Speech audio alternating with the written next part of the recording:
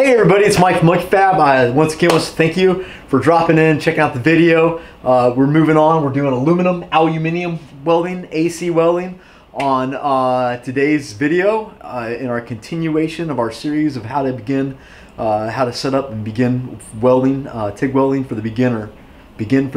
Yeah, something like that anyway.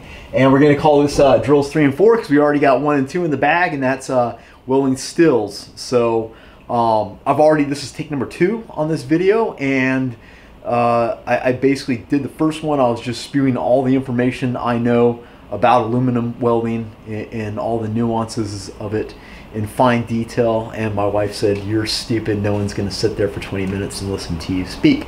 So she said you got to bottom line it and break it down into usable pieces, and she's a bright girl, so I'm going to listen to her, and we'll try to get this, just the information you need to know. There's so much I could go on, not just for 20 minutes but for hours on welding aluminum. So what are we going to do today? Well, we're going to do the same thing that we did in drill number 1. So the first thing we're going to do is we're just going to take a piece of metal and we're just going to make dots, okay? And every time we make a line of dots, what we're going to do is we're going to change the amperage and we're going to fill the metal. So we're going to know, like, hey, the metal's like crazy hot, it's not so hot, whatever it is. Be careful when you're doing this because aluminum gets really hot really fast, and you don't want to burn yourself. You just need to, welders touch things like this. And then, oh, okay, maybe, oh, okay, yeah, it's good. And you'll learn that. You'll burn the bejesus out of yourself quite a few times, especially after running like a particularly really good bead, and you want to just grab it and look at it, and you're gonna burn yourself, man. So do the first one at like 150 amps. We're gonna use, if you can get your hands on 1/8, 52 is what I like to use. You can usually buy a 4x8 sheet of this stuff for around, so it was going for $100 pre-tariff. So I don't know what it's going for now, but basically the same size of a sheet of plywood is going to give you tons of practice on. Cool thing about aluminum is you can cut it with a circular saw. So what I use, pause video, is this fancy little Milwaukee the M12, and I use this framing blade. This is the one that came with it. So it's carbide tipped, but it's nothing fancy. I mean, you're supposed to use like a high carbon tipped, you know, which they don't really sell for these little guys. Now I have cut an inch. I've cut an inch of aluminum because I usually buy it, you know, 4 or 6 sheets at a time, and I have to cut them up into usable pieces. So in the bed of my truck, I'll just take this, fence it, and just run it. And you know, you don't want to push it. Just let it do its cut. Let it walk itself through. It makes a terrible mess. It spews little aluminum snowflakes, if you will, everywhere, but it gets it done. Don't do a table saw. A table saw will kill you. This is probably pretty dangerous too, but I've had really good luck with using that. So you can cut up lots of coupons. For welding, I'd say maybe cut yourself a 4x4 sheet to do this drill on, or 8 inches to a foot, somewhere in there, and that'll be great. So, and then after you get done doing the dots, every one of these we're going to change. You know, we'll say 110, 170.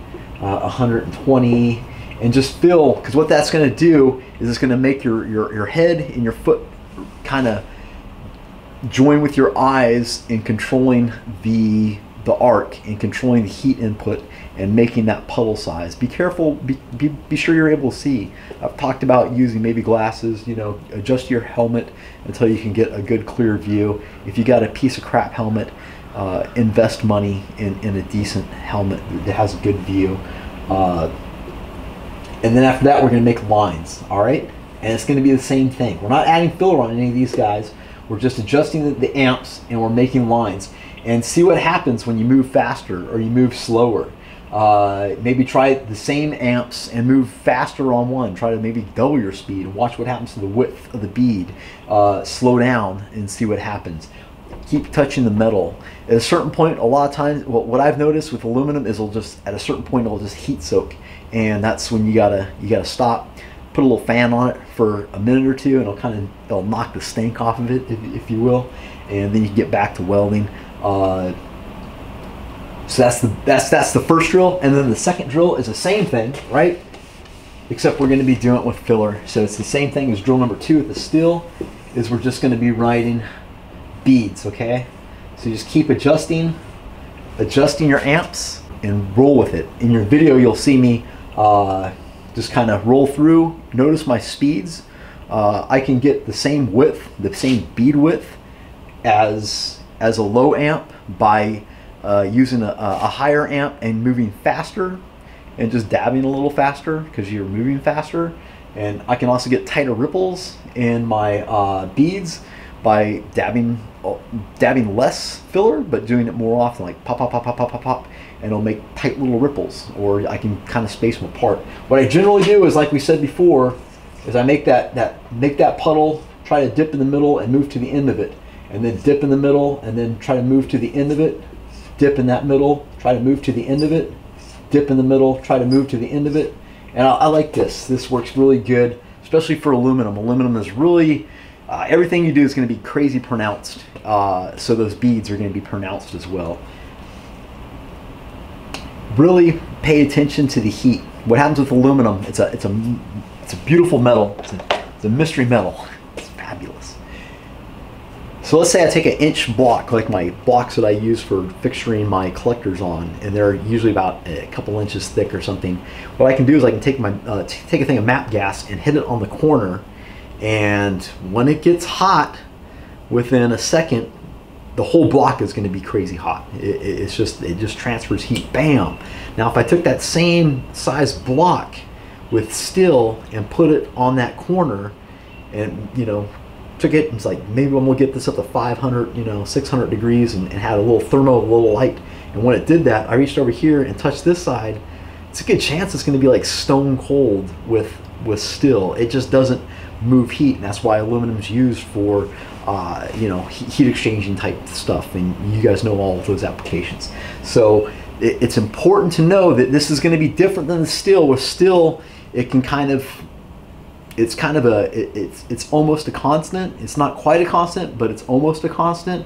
With aluminum, it changes. So when I start on the first bead on a cold plate at 150, I bet I'll use all the pedal to start. And a lot of times too is, I've noticed the aluminum kind of likes to be welded warm. Like, it doesn't like to be welded stone cold. So a lot of times what I'll do is I'll just creep in there and I'll just kind of half throttle it, and I won't even try to puddle it. I'll just kind of warm it up, and you'll let the magic pixies dance all over it.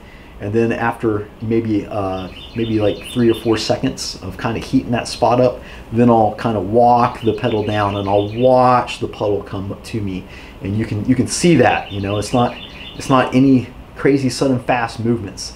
People always get in a rush with welding. They think like, oh my God, there's a puddle, I gotta go. And that's a wrong mindset. You need to just chill your ass out. Everything's perfectly under control. You control that puddle with your foot. You control how well it's fed and how much metal it gets in that puddle with your filler rod and your travel. So you're controlling it. Don't freak out. And it's best to do this practice stuff because it gives you a chance to kind of get over that and get to the bare bones of this is how the mechanics of welding works. So I've talked probably way too much. I think I've given you guys kind of the nuggets. I'll keep adding them in as we go along. I don't want to, like my wife said, overwhelm you with just too much stuff. I've probably talked way too long. It doesn't have a timer up here tell me what it is, but we're gonna go do this, and I got great arc shots for this.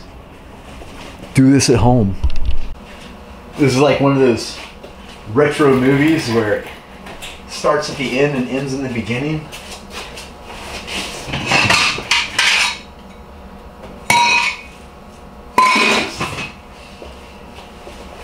Because to be quite honest, I've already done all this, but I only got the arc shots in that, so I'm going to shoot the other shots so you guys can actually see the rest of it, not just arc shots, because that'd be kind of boring. And what I'm going to do is I'm going to run a number 5 gas lens for, and this is like an old gas lens that I have. Don't look at me, look at this. Can you see this? So this is like an old gas lens that I have, and the problem with welding aluminum and gas, there's kind of 2 schools of thought. One is to use the standard collet like this guy, and you see it's got just 4 holes on the side of it and a place for the tungsten obviously. and the cups look like this. They're real small as opposed to this. But the idea is you don't need the gas coverage, so you don't use a big gas lens for aluminum. And the other idea is that with aluminum, it kind of stuff has a tendency to come off aluminum and it gets just kind of crappy, I think is the best way to say it. And one school of thought says just use a small gas lens, and the other school of thought says why even waste the money on gas lenses when it's going to guck them up, and just use the standard collet. I am of the standard collet camp myself, unless I'm in a rush and I already have a gas lens on there and I just want to swap out real quick. Okay, so here's the setup. And you'll see how it's kind of shiny, and it's kind of like ball, like a tiny ball on the end of that tungsten there. That's pretty normal for welding aluminum. So the settings are going to be kind of the same. I'm starting out with the same settings I always use for aluminum, and that's 152 amps, 65% AC balance, and the frequency I'm going to set it at 60. It really doesn't matter, you know, for this drill what you do, and honestly I don't really see much of a difference on the frequency. So whatevs. And our gas flow is going to be set real low at like 13 CFH, and that's it. And then we'll just from there just adjust the amps up or down. We'll run our drill. And then for the second one where we're actually running beads, this guy here, is it focused? We will use the number 5 collet, which is what I did here.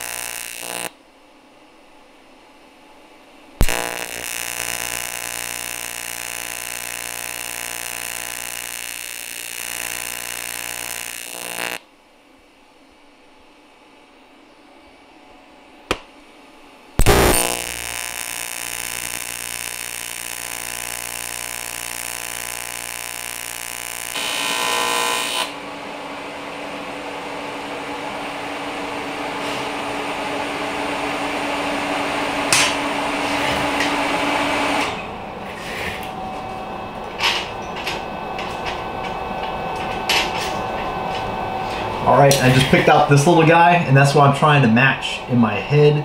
So I'm also getting the, you know, the concept of visualizing the size that it should be, and then making that actually happen by controlling my foot pedal. So this was at 152 amps, and you see it. I might be a little bit smaller than my reference here, but not too bad. So now I'm going to turn it down to 110 amps. My first one, I used a lot of foot pedal. The ones after that, it really didn't take much foot pedal at all to get the size that I wanted. So we'll see what 110 does.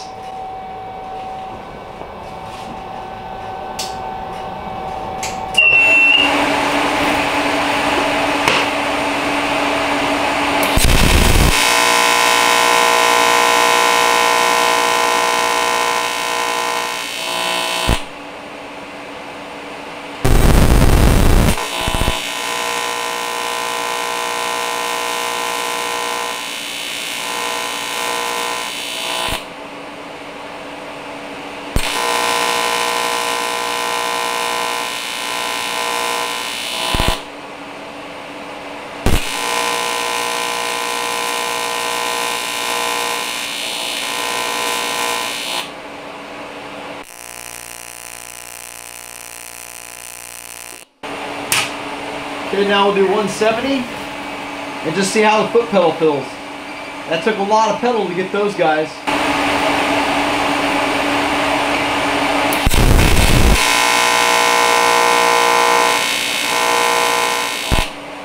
Here we're just kind of lighting up, just taking our time walking the pedal down and walking the pedal off. Step forward, same thing. Kind of walk the pedal down. You'll see it puddle up, get shiny, and you just trail off. Same thing. Walk the pedal down. You can see the silver shiny puddle, and as we come off, you see it solidifies. Great. And that's all there is to it.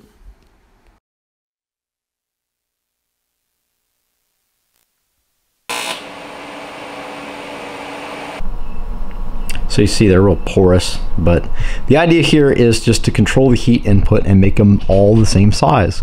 And this was done at 150, this was done at 110, and this was done at 170. And what I noticed was to get them going, they all required a little more amps. You know, a little more foot pedal. When I say amps, I mean you have to press the foot pedal down harder or for a longer period of time to get them going. I wasn't in a hurry. You didn't see me panic and rush at any point. And as I backed it off, if I saw these little pores start to pop up, I kind of got back into it just a little bit more and tried to clean some of the pores out. You know, this is what you see when you don't add filler in aluminum. Not saying you can't weld that way, just saying this is what you're going to see when you're doing this drill. Don't freak out. 150, 110, 170, and as I went along, I noticed like the first one took a little bit of input, but after that, all of them were relatively less input to make the same size as we went along. So do this. It teaches you to control the foot pedal. It teaches you how to conceptualize in your mind what the bead size should be and how to, you know, make that come to fruition by using your eyes, watching the puddle, and you know, adjusting the pedal. So that's a good drill. That's the first one you got to do. And now we're going to just make lines like these guys over here. Then we'll see if I can make it over a mill.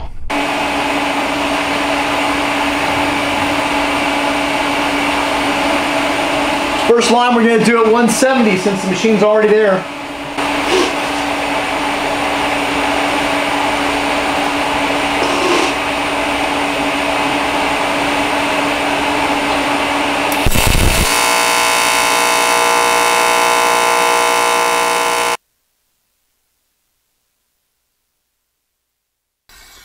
And here you can see the arc shot,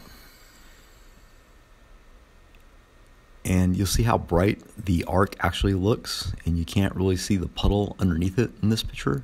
This isn't how I have my hood set up, so my hood's a little bit darker than this, and I don't see that arc plume that you see here in this picture. I just see the puddle. So in the next video, the next arc shot, you'll see that a lot better.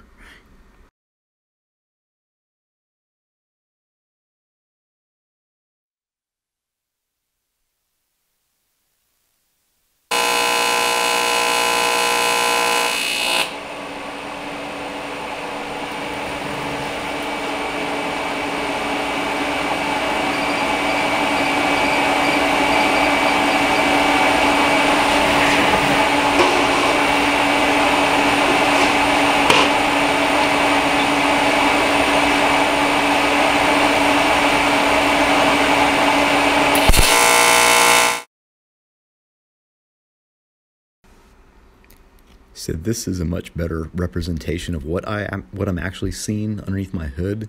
The arc is much smaller than it was in the previous one, you might notice, and you can see it's a lot easier to see the shiny silver puddle underneath it, and that's how my hood is set up.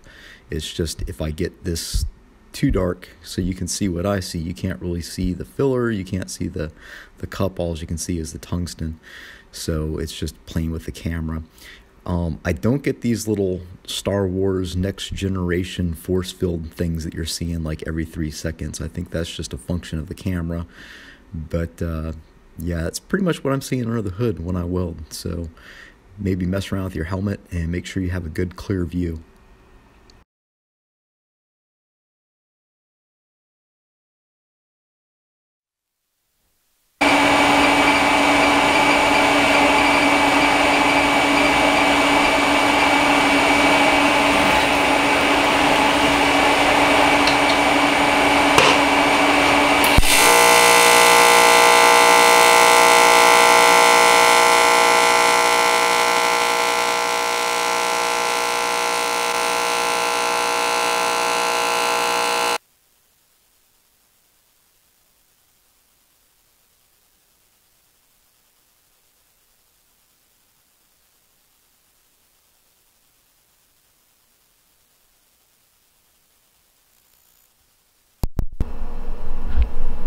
Okay, so here is our beads, and I just kind of had in my mind like what size I wanted, you know, and just tried to stay consistent with that. And I think we proved to be relatively consistent with the bead width. You know, that puddle width is important in controlling it. You'll see that first bead, how porous it is. And that was done at 170, but I wasn't using a whole lot of throttle. And the metal is kind of cool. And then you'll see once it got hot that it wasn't quite as porous. We did 170. And you see I kind of moved kind of slow there. I was using the puddle. I was kind of backstepping, trying to get heat back into it. And I was trying to, if I saw one of these pores open up when I was welding, I just kind of roll back into it and try to cover it up. I didn't get all of them. This one was done at 100, just plain 100. And you saw how fast I went. I went about the same as the first one here, but there was heat in the metal. And then I turned it back up to 130 for the last one. And you'll notice that I kind of went pretty quick on that last one. And the idea was that instead of using the pedal to control the heat, I used the movement. So I just floored the pedal all the way down, and then I just moved my hand faster to kind of get that same bead width all the way through the travel. So you just keep on doing this. Try adjusting your amps, try adjusting your speed, try, you know, maybe try 100 amps and move, you know, twice as fast as you normally would, and see how that, you know, what the bead looks like. Move slow, but you know, this guy's going to heat up, and you're going to have to, you know, let it cool down a little bit. It's what's good to do is do two pieces, and that way when one's cooling, you can get the other one worked up and just drop it down. Usually if you got a semi-plain cement floor, that works great. So on this guy, we're going to run some beads. So we're going to do the same thing. We're going to start at 150, and then we're just going to adjust the amps as we go along. And I'm also going to adjust my travel speed. And on the last one, we'll just kind of change the bead profile by dipping real fast, and we'll see how that looks. But we're going to swap this out to the regular standard collet body. And what you're going to notice is nothing. I take that back. I did have to bump it up a CFH, so I had to go from like 12 to 13 to get full coverage on the standard collet body, as opposed to the number 5 gasolines. But that is negligible. And we're going to use the same Blue Demon 5356 332nd filler that I sell on my website.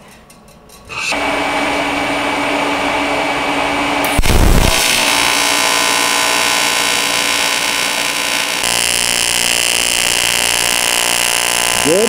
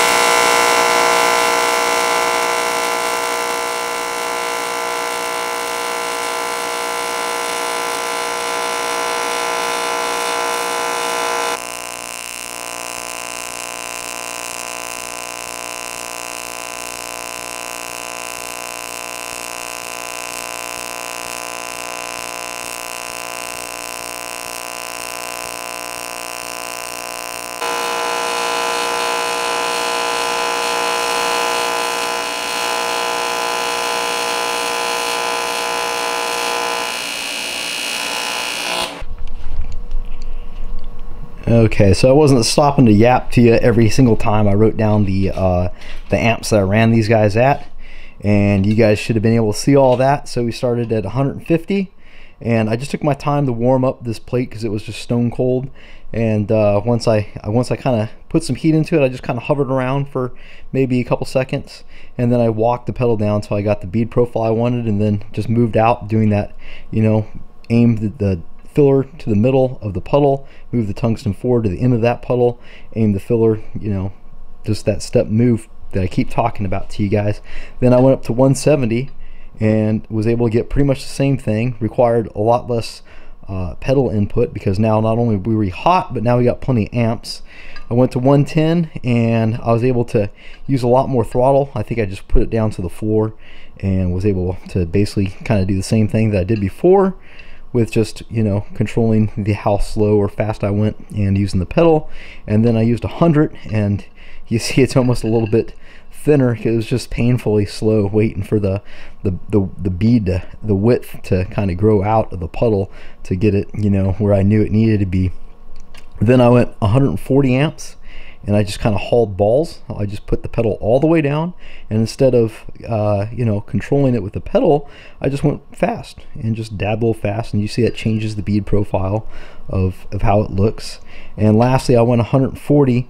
Again, I kind of used the pedal this time and didn't go quite as fast, but I dipped like twice as fast. You'll see how that puts those like many more ripples into the bead profile. So I hope I didn't overload you guys. It's a great drill, like I said, to kind of tie everything together for you.